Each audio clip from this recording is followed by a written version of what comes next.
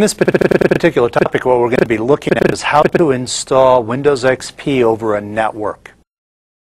In many cases, what you may want to find is that you'll want a bunch of machines simultaneously. The first one will be to push over the network, and then from the share that points to that contains all the source files, we can just point to that and then run our WinNT command from that environment. And that'll essentially copy down all the files and allow us to do a remote installation. Oh! Just, oh, don't be a YouTube pooper, Roseanne.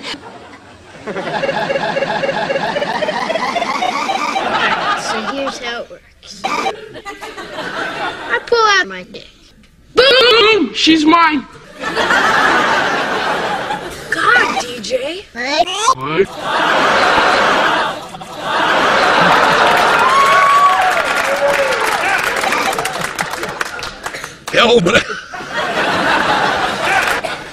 Nice parenting, Dad.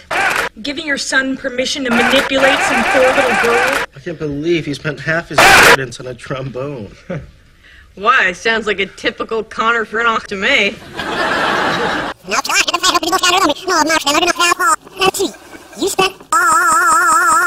There's no excuse to take it out on me. When life gives me lemonade, I make lemons putts.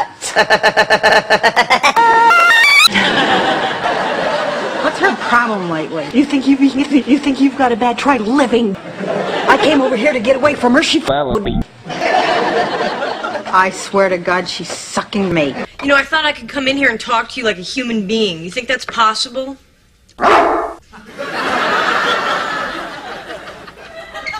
You know what? Maybe you should. How about a cup of lemonade? Jake, it's on the house. So, is he going to be our new dad, or is he just another one of your niggers? Don't start with me, Roseanne. That's Jake from the Ritter and Murphy Battery. That's all.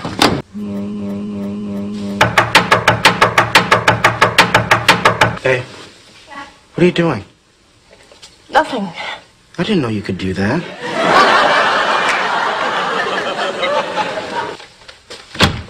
David.